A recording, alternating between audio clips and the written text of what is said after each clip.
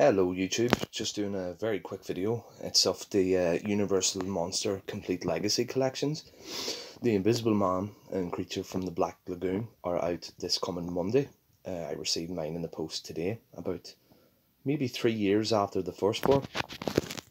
In total, between these box sets, there are 29 different films, but some appear in multiple sets, like the House of Frankenstein is in about 4 of these sets.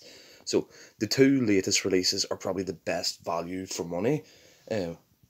So I'll just have a wee look. So the Mummy one, it's one of the better sets. It's got the original Mummy and 5 sequels. It's also got a 90-minute bonus DVD documentary. Frankenstein is my favourite series, so this was the first one of these sets that I bought. It has 8 films in total. I have a slipcover for both of them. Now, I only bought this last week, so no slipcover for this. There are 7 films, but only 2 are exclusive to this set. Then I got the Dracula set.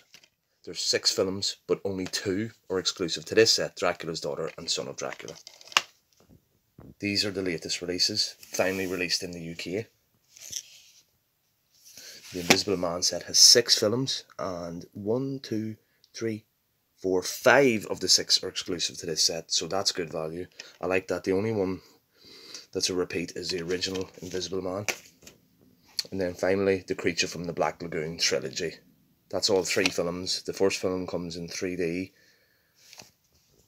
So in total there, you're getting 29 films. The only one missing, sorry, is actually the Phantom of the Opera.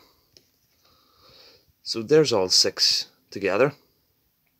I sold the 8 film collection because I don't need multiple copies of each film. So the main focus here is these 2 releases, which are coming out on Monday. And that finishes the set.